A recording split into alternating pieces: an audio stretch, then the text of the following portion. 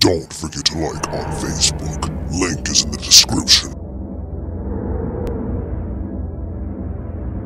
Kirrsu theory. So, the unique places this day and age that are created.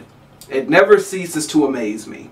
A new cafe opens up sometime December this year, where you can get a coffee, a Danish, and your dick sucked for your personal comfort. I bullshit you not. Now don't get excited, I'm pretty sure this isn't gonna be something mainstream like Starbucks. This is something that's gonna be more toward the night scene and the more fetishy crowds, because we don't want little Timmy walking in and seeing all the pretty ladies swallowing all the hot dogs without chewing. It's like London's version of Happy Ending. Okay, so apparently for 50 bucks, you get your coffee, an iPad, and a list of girls that will service you for 15 minutes, and it's an additional $10 for every other 15 minutes. Okay, so what happens when Macho Dick or Rubber Johnson comes in there and they take like 45 minutes to climax? Your girls are going to be more tired than third shift.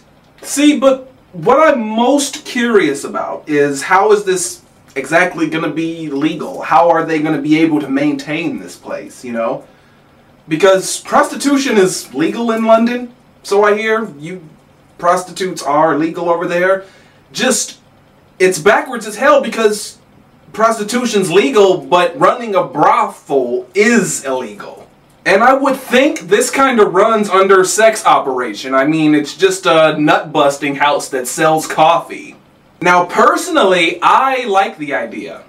I do, and I'm going to tell you why. Because I believe prostitution should be legal with strict laws everywhere. I mean, prostitutes should have a little card with their testing and everything, and so when their clients call them up, they can check out their results and everything. Prostitution could be, you know, an asset to stop fucking rape, you know, and I see this as like, an exotic adult lounge. Like, it's just, say, an addition to a strip club or a swinger club, you know, the fetish nightly crowds. It's a nice little add-on to that, you know, where you can just come in and climax and get you a little mocha mocha. I mean, London is full of freaks. I mean, come on. This is look at the owner. Look at the owner of the place. Tell me he doesn't scream ex-porn star. You know he's gonna bust a nut in your coffee mug, right? See, London is on its way to becoming like the sex capital of the world. Because everything sexy as fuck comes from London, or it is, you know, in London. Like, London loves sex, and not only because it sells. By the way, I'll have to remember to, like, bring a damn towel with me next time I go there, because the streets are going to be very sticky.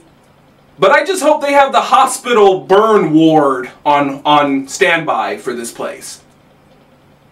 You know why. Oh yeah, baby. Oh God, you're better than my grandmother and my stepmom.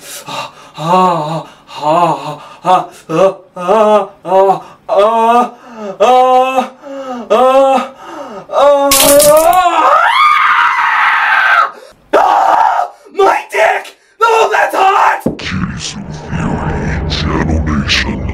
Cross Kirrsu at Facebook.com.